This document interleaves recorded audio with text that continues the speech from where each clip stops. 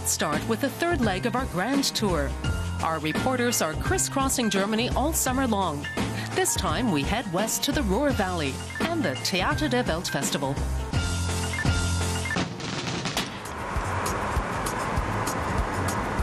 This week our reporter Melanie Matthäus is off to the Ruhr Valley, Germany's most populated region.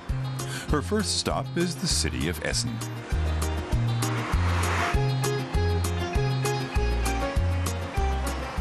I've always liked the Ruhr region, but 2010 is a very special year. As European capital of culture, things are really moving in the Ruhr. One absolute highlight is Germany's most important international theatre festival, stage.The Welt. 3 weeks of top-class performances. Melanie sets off to see what stage.The Welt is offering this year. A street theatre performance, for instance. A troupe of dancers from Vienna are showing their piece Urban Drifting.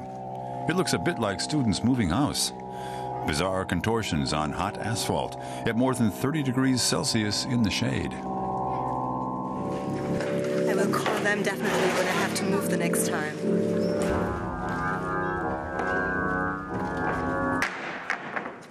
But that's not all.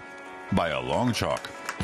The audience follows them right through the city center. Nothing escapes this troupe. They stay in one place for just a few minutes and then they move on.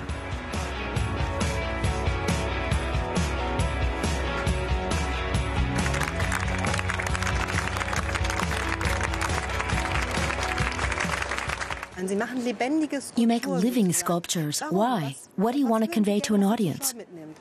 I want them to reflect on their surroundings, the surroundings that are created for them. Surroundings aren't God-given, people make them. And every one of us should have an opinion about that and be allowed to express it. There are also humorous elements. For instance, a lady hanging from a parking meter. Of course, I'm also trying to win over people, and if you do something funny, it's easier to do that. Her next stop lies just a few kilometers from Essen's city center, the Zollverein World Heritage Site. This former coal mining region is renowned for huge, disused industrial complexes like this one.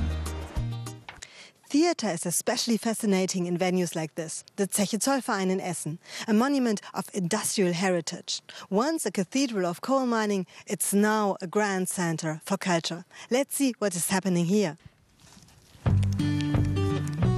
And the venue really is fascinating. The pithead baths where the miners used to shower are now a dance center. On stage, an experimental work by the Norwegian theatre company Verdens Teatret. A quirky, poetic, mechanical world. Usually this company's work, a hybrid of performance art, concert and installation, can be seen at art festivals and in museums. It was multimedia crossover artists like these that the organizers of stage.The Welt were especially keen to showcase. And this time we were looking at lenses. And how lenses could be used in different ways. And we looked at the old way of making projections on walls. And suddenly we started to build these apparatus.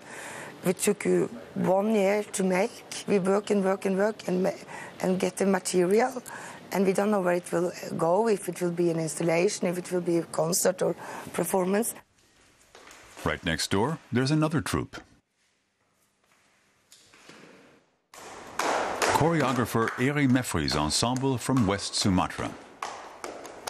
Their dance piece is a mixture of martial arts and folklore.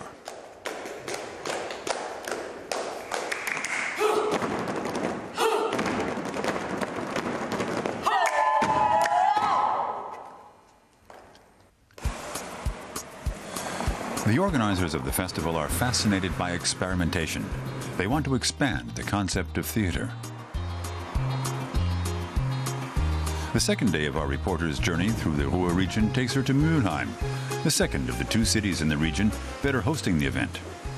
Here, a performance is taking place in a more conventional venue, the Civic Center. But it's an evening filled with magic.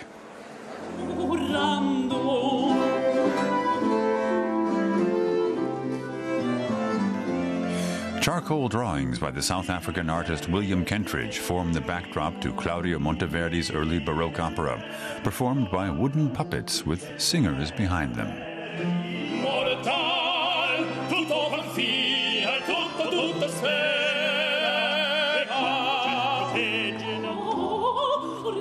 It's an utterly delightful staging of the story of the travel-weary Odysseus and his return to his wife Penelope.